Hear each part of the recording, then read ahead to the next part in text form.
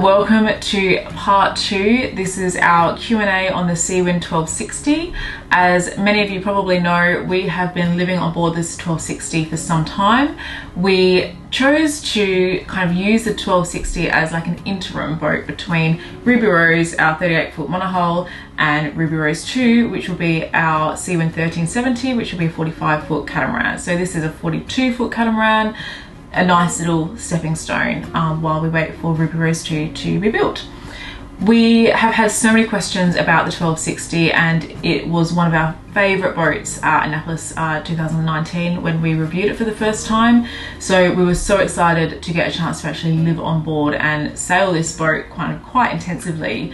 That was a real opportunity that we were very excited about. So we wanted to share our thoughts and our findings with you guys. Our patrons came up with some amazing questions. They always come up with the best questions. So this is a Q&A format. Part 1 I will link to up here. Go check that out if you haven't already watched it, and otherwise let's just dive right into our first couple of questions. We are still talking about sailing performance and comfort underway, which is where we left off last episode. Let's just go straight for it. So Paul and Francis Corrigan, who actually have just bought a Seawind 1260, it was completed not long ago. They're waiting for it to be delivered. So congratulations guys, I'm really excited for you. How has the boat performed, and specifically what about kind of speed versus wind strength?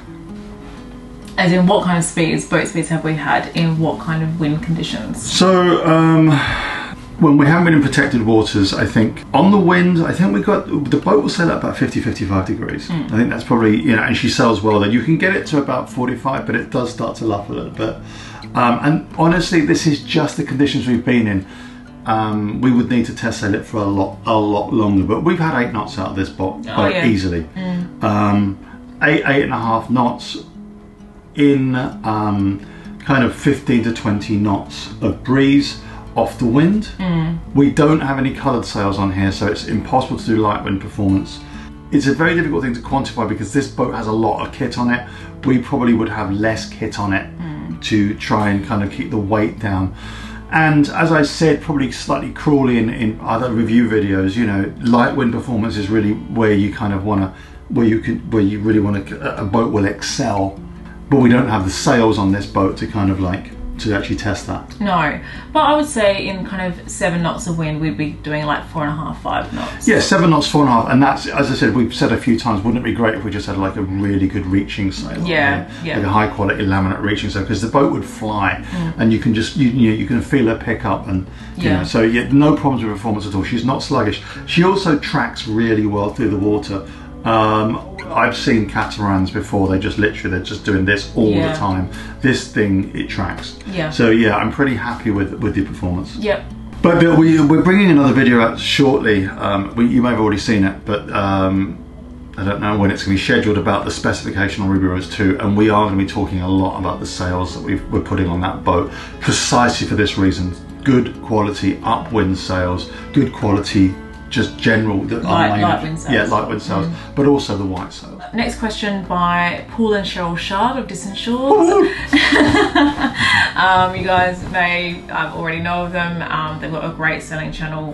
Go check them out, Distant Shores, if you haven't already done so. Okay, they ask a really great question, which is something that we were thinking about a lot before we decided to make the move from monohull to catamaran, which is, do you get less tired on the catamaran? And as part B, is it an adjustment to sail by instruments versus the boat responding to the wind? So I'll answer the first bit and you can answer the second. Do you get less tired? I have found it less tiring, definitely. Physically, it is less tiring because, you know, on a monohull, you do tend to get thrown around a lot, depending on the conditions, and even when you're not kind of being thrown around. When you're on a hill, all of your kind of muscles are tense and engaged, trying to kind of hold you upright. So it can be physically very tiring. The other thing is that when you are on a boat, and this isn't specific to monohulls in general, this was our boat, Ruby Rose. She was a 38-foot monohull, she is a 38-foot monohull, and she was very heavy, not not because of any fault of her own, but just because after years of living on board, we weighed her down. There was so much stuff on that boat. So she did not have the best performance. And so, you know, for example, a 50-mile day would take us like 10 hours, you know, maybe sometimes even longer. So there were long sailing days. Whereas when you are on any boat that sails well or performs well, you know, particularly in light winds is nice, but you know, we're talking more specifically about performance catamarans, and this catamaran in particular, you do get to your destination faster because you are going faster, and that is really nice. So that makes you less tired as well. You know, we've been at anchor and it's tiring as well, so... True, that's very true, yes. So being at anchor, that's actually a good point, because I mean, anyone who's spent a rolling night at anchor on a monohull knows exactly what I'm talking about. You're probably having flashbacks right now. You are physically tired because you are always having to adjust to the movement of the boat, but also sometimes you're tired just because you can't sleep because the boat is rolling around so much.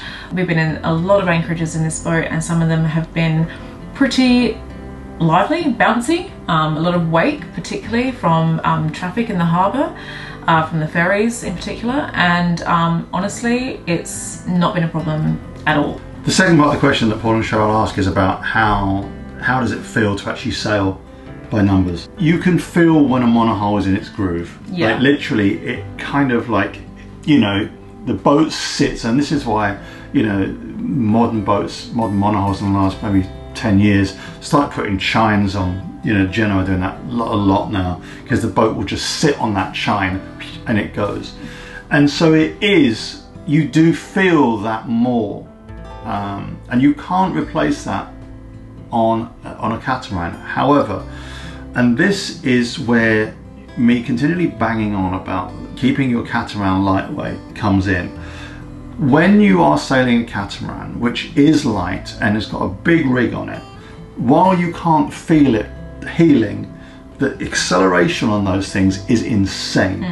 And this boat, as I said, doesn't have coloured sails in it, but I sailed an Outremer 51 that it wasn't stripped out, but it was light, and they put a big code 0 on that thing, and the thing went up unfurled. The damn thing just shot off.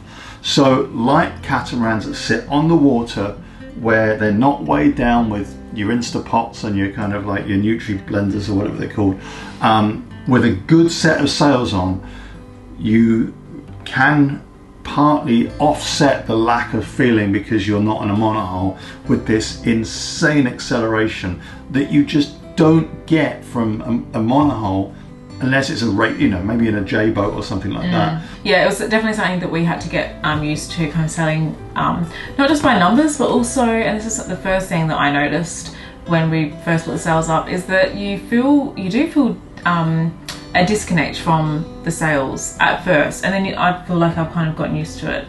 But you know, in a monohull, you are like, the sails are right in your face. Like, there's no separation between the cockpit and the sails, really. It's all kind of right there in front of you. Whereas on this catamaran, you've got the bimini, the hard top bimini, and you do have like windows in the bimini so you can see the sails, but you have to like walk over to them and look up. So you have to be proactive. In other words, you have to be proactive in looking at the sails, at the mainsail. You can obviously see the jib just by looking forward.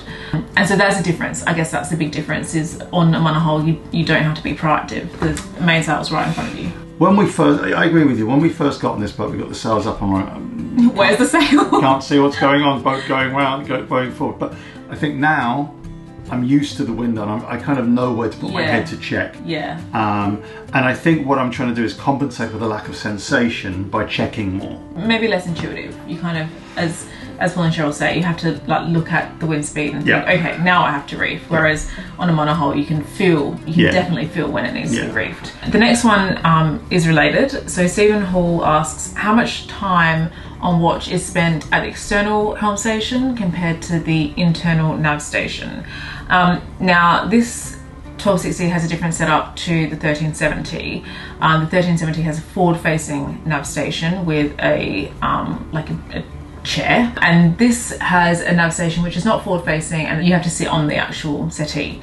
So I would argue that it is probably going to be much more convenient for us to be sitting inside at the internal nav station, the forward facing nav station on Ruby Rose 2, than it would be here. The only points of reference I can give you about a nav station that I would want, and it really was something that we desperately wanted in the Seawind 1370, was a forward-facing nav station for this reason. If you look at boats that have a forward-facing nav station, Seawind 1600 is a good example, that has amazing visibility, and it's got a amazingly comfortable chair. Uchimere 51 has forward-facing nav station, and I think that at the point that you can comfortably sail a boat from the inside with autopilot control and being able to see the set of your sails, at that point, you know, life gets easy. Life gets pretty easy. It's nice to be outside during the day. Yeah. It is. If the weather's lovely, you want to be out there. Yeah.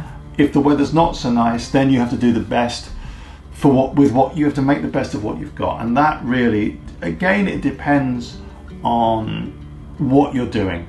Example, you know, if you're just doing a day sail and the weather's awful, you just get on with it. Yeah. You know, you're like, oh, it'll be over soon. Monohull sailors were like, well, just get your wet weather gear on. Yeah. Get your wet weather gear on, suck it up, tether yourself on, and off you go.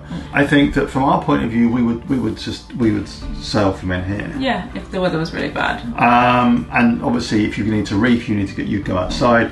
So I think forward-facing nav station will get a lot more use than a side-facing nav station, because you can sit and literally you have your instruments in front of you, and then you've got the view in front of you. Yeah. On this, there's no instruments here, although you can turn that pod round, so you can see everything from there. Yeah. This here, having a big plotter there, and an autopilot control, and that comfortable helm seat, and being able to look forward. We'll report back with Ruby Rose 2, but I think we'll probably spend a fair bit of time inside helming. Next question by Sean and Jerry, which is a really good one. How is it, particularly for someone of shorter stature, I'm 5'2", getting to the boom, access to the boom and to the mainsail, and also getting up onto the coach roof? So access to the main was something that we talked about quite a lot in our reviews, and how easy it was to get up there and how safe it would be, particularly obviously in a seaway. I mean, when you're at anchor or you're tied up to a dock, then, you know, it doesn't really, you'll be able to get up there eventually, even if there's not many kind of natural handholds. But when you are underway, and particularly if it's a little bit, you're in some weather and you know that there's kind of quite a bit of motion to the boat, then you want to be able to get up there very safely and easily, because let me tell you, if you're up there in that kind of weather, then there's a very good reason why you're up there. The Seawind 1260 has a little step on the side, and then there's the shrouds right there to hold on to. If you can stand on your hard bimini, life becomes pretty simple. For most people, it's the sail bag. That's why you're up there. You're up there unzipping or zipping your sail bag. On this boat, once I'm up on that coach roof, the boom is at waist height. Yeah. So literally, I look down onto the sail bag. Yeah. Right, let's move on to engines. So first of all, Nick Bunny asks, how is the engine access? It's excellent. I think this catamaran is slightly different because many catamarans that you see at boat shows, I think most of them have access on the transoms. There's no access on the transoms here. You actually go through the inside of the boat. Yeah. And I've had to go in there a few times when we've been at sea just to empty the holding tank, which is also stored in there. No problem at all. Access has been absolutely fine. It's a 42-foot boat, and I think there are 39 horsepower Yamahas in there. There's still enough room around there to get all the stuff done. And I would far prefer to have engine access on the inside, because if you want to access your engine, you don't want to be on the outside, because that's either because you're doing routine maintenance or something's wrong, and that's probably going to happen at sea. Yeah. Is the 1370, that's got access from both, doesn't it? So you can access it from the transom and from the inside, wherever. Okay, a question that I'm denied over whether we should include or not, but I've done it. It's not like the beds again, is it? No. What are you talking about? Well, what else might you need a bit of head height in the bedroom for? The fact that you can't... Archery? Taking a brace of pheasants and hanging them up? Oh, that's what the hatch is for. No, we've left that one far behind. Yeah, that's going to be bleeped out. Yeah, carry on. Yeah. So John Kramer asked a question that we've been asked quite a lot, so that's why I included it. What are our thoughts regarding shaft drive versus sail drive? I think, just quickly before Nick gets into a more technical explanation, unfortunately if that's your red line, you are going to be very, very limited with which catamaran you can buy, because there are very few catamarans that are being built now, modern catamarans, that use shaft drives. I think the Antares is the only one. I feel like there's another one where you can option a shaft drive. Maybe the new St. Francis or the new Balance, I'm not sure. It was one of them. Someone comment down below and remind us. There's one, and the option is, it's really expensive. And that's why they're all sail drives, because the shaft drives are just very expensive. There's probably other reasons as well. I think that the principle of shaft drives is probably, there's a smaller hole in the boat. I think that's probably, there's a smaller hole in the engine bay rather than using diaphragm for the sail drive. But every boat just about is like that now. The other thing is, you know, if you're trying to balance a boat, having a sail drive underneath your engine allows you to put the weight in one place. Whereas, you know, if you've got a shaft drive, you bring the engine further forward. And I think with the Antares, they are further forward. Yeah. And that's not always going to be possible when you're designing a boat.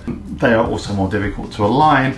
But overall, if I had the choice, if I could tick a box and say, what would I want? I'd probably want shaft, just because there's a smaller hole that you have in the boat. Yeah, as Nick says, the labour, it costs a lot more because the labour, I believe, of the labour involved in it's getting it all aligned, making sure that everything's sorted out, and it is kind of technology and a system that really existed and exists on monohulls. Yeah, and at sail drive you just like plonk it in and it's there. The only, I think the main disadvantage, as far as I understand, please comment down below with your thoughts, by the way, because certainly I've never had to deal with this before, is that the diaphragm on sail drives, there historically have been some maintenance issues with that. But my understanding is that essentially if you keep an eye on it, then, and you change it up every how many years? Like 5 years? I don't know. I heard 7 years Right. as a maintenance cycle on a sail drive. And and the thing about it is, you know, I think people worry about them. And the other thing about it is, you know, people think, you know, again, are concerned about, you know, can you puncture the sail drive? I think most modern production boats now have sail drives. Yeah. So the vast majority. Yeah. Sean and Jerry, who have had many good questions, has another one right now. Coming from a monohull, how have you found the additional space? I don't know. I would say that we've only used half the boat. We haven't used the starboard half of that boat at all. Apart from the galley, but there's 2 other cabins we haven't used. We don't really. There is more space than we need. Oh yeah, for like sure. Far more space. Way than we more. need. Like we're used to living on a 38-foot monohull. Yeah. All I would say, the one thing is, and it's because the galley in here is galley down, and the holes are narrow to get the performance. Yeah. It's difficult for one person to get past the other person in the galley. In the galley, yeah. Only the galleys are one person at a time thing. You can shimmy past each other. That's annoying.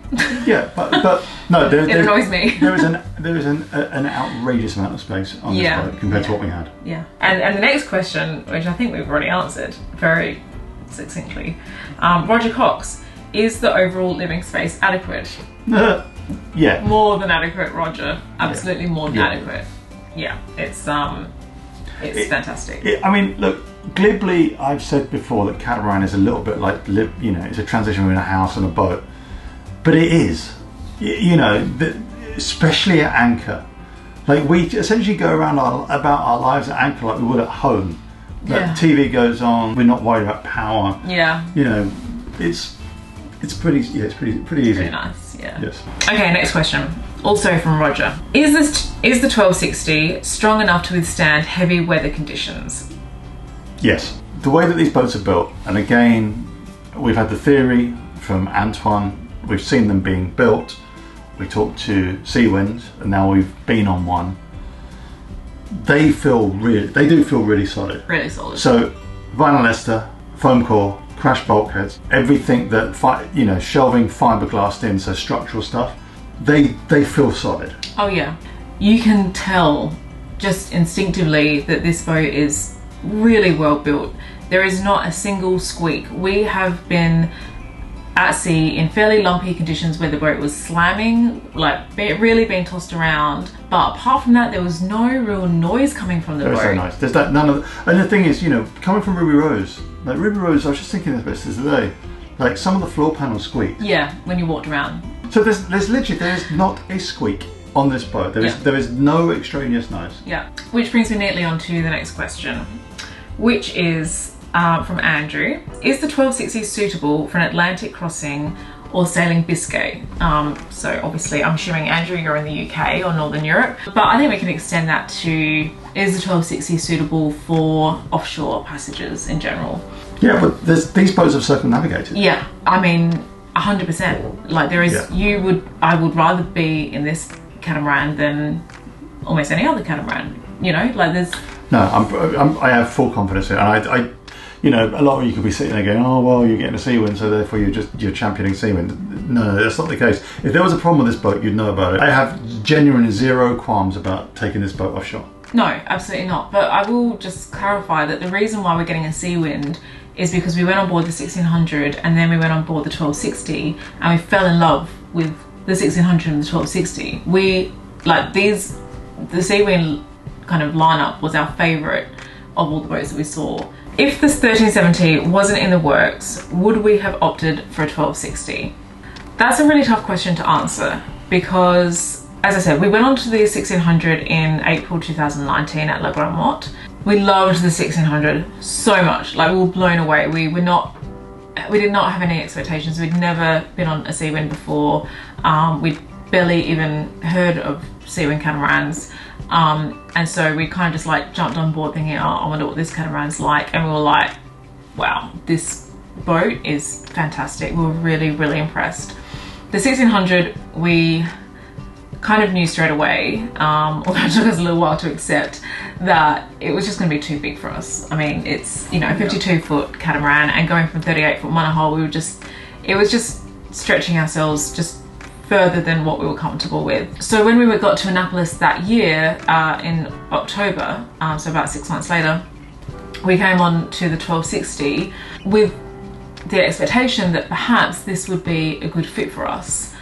However, it was always in the back of our minds that maybe it wouldn't be quite perfect. Maybe it wouldn't tick all the boxes because we knew that we really wanted about a 45-foot catamaran. And that wasn't just like an arbitrary figure that we came up with. That was where we truly believed that the sweet spot would be between kind of something that was pretty fast, but also something that had good storage for kind of remote cruising and long distance cruising, ocean passages, that kind of thing. And also that they would take a higher payload, because a smaller catamaran, you can't put as much stuff on, which, okay, we like to think that we're minimalists, but at the end of the day, this would be our home. So we wanted a boat that would be kind of big enough to manage a little bit of extra weight. We also really wanted for our ocean crossings to have 4 other crew on board, and then, you know, 2 of us, so 6 in total, because we had 4 people on board Ruby Rose for an Atlantic crossing before, and that was a nice number, but it was too big for that boat. A 38-foot monohull, it was too big, too many people for that boat.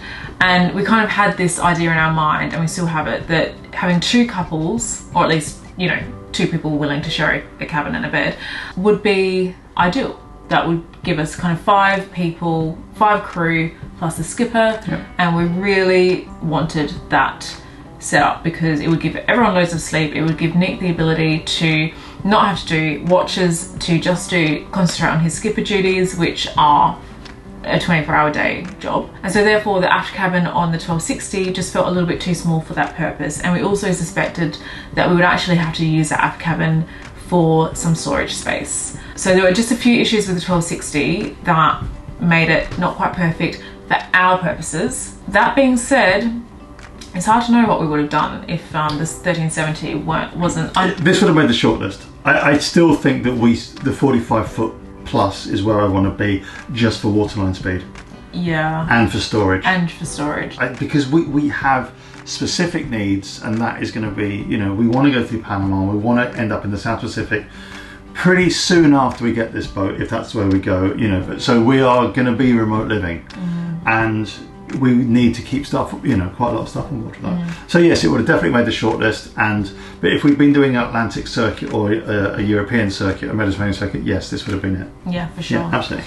So that's it from our questions from our patrons. But I wanted to talk about our kind of favourite things about this boat. And perhaps one thing that we would like to ideally change about this boat, just to round out the conversation.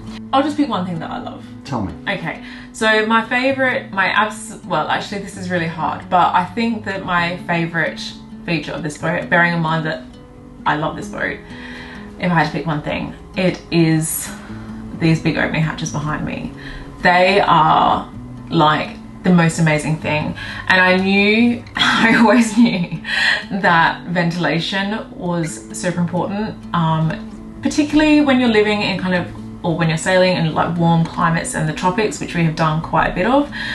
But they have really just come into their own while we've been on this boat, because we've had all sorts of weather. We've had really cold and rainy weather like today, but we've had also like really sweltering weather, and opening up these big hatches, it just brings that breeze in, and it feels like you're sitting outside but protected and inside, if that makes sense. I love them. What I do not love, I think that not that I want to revisit this conversation, but is it the headroom? The headroom in the cabin. I did mention a lot in the reviews that I felt that if you're living on a boat, then being able to make the bed, it sounds so stupid and small, but being able to access like both sides of the bed and being able to make the bed relatively easily, I think is fairly important. It takes me several minutes to make the bed. So the headroom in the cabin is a little bit of a logistical issue. Is it a red line for me, having lived on this boat for some time now? Absolutely not. I would happily deal with it. You know, I mean, whatever. Like, I'd be totally fine with it. But perhaps if you have mobility issues, then it might be something that you think about. Things that I don't like, that nav table, that nav station, having it at 90 degrees, I'd rather, to me, I just can't get my head around it. I want to be able to look forward and navigate. Yeah. That's it. And that's right. I guess the point about nav station is that nav stations can, in certain boats, including monohulls, be a watch keeping station, and you keep watch from that. It is going to be pretty. I think the fact that it's at 90 degrees to the way you're usually watching. I know you could spin yourself around, but I think to be there and keeping watch forward. Awkward. Not awkward, but more tiring. I would prefer a forward-facing nav station. And that was something that we talked about a lot in our reviews. We talked about it all the time, how that's what we wanted. And we talked extensively Seawind for the 1370 forward-facing nav station. So that problem, you know, that doesn't go away. What do I love about this boat? That door. It's the best. From the point of view of design, the whole thing goes up, it folds away pretty easily, it's all kind of locked in place. And so when it's sunny, even when it's warm at night, you have a huge amount of space, like a crazy amount of space for such a small boat. So you can wander around, it's comfortable, you know, so you have a lot of space. And I think even if you have 4 people living on this, you know, with the areas you've got a massive area here, this modular furniture, big area out there, the 2 helm seats that kind of like go forward backwards with the, and then there's a trampoline out there. Literally there's loads of areas. So many seating options. So that from the point of view of the amount of space, but I guess the whole thing is this is kind of 21st century living, having this kind of indoor-outdoor space, and there's so many bits that, you know, for instance, the barbecue area and the sink area out there, there's a lot of kind of like the functionality that would traditionally be inside, now outside. So that's what I love. I love this trifold door. It kind of gives you the amount of the way that they've worked with the space here. That's what I love. So there you go. So listen, that was part 2 of our kind of review of the Seawind 1260 from the point of view of kind of having spent some time aboard now. By the end of this year, Rose 2 should be launched, and we'll be kind of, you know, exploring that and taking you through all that. And we're going to have lots of videos coming out about the, you know, the development, the build, assuming we could get into Vietnam, we'll be filming that as well. So hope you enjoyed that one. Please feel free to subscribe to the channel. There's a little click box down there. There's a lot more technical information that we're filming and we'll bring to you about all aspects of sailing, not just multi-hull sailing but monohull sailing. So thank you for watching. We'll see you again really soon. Goodbye. Goodbye.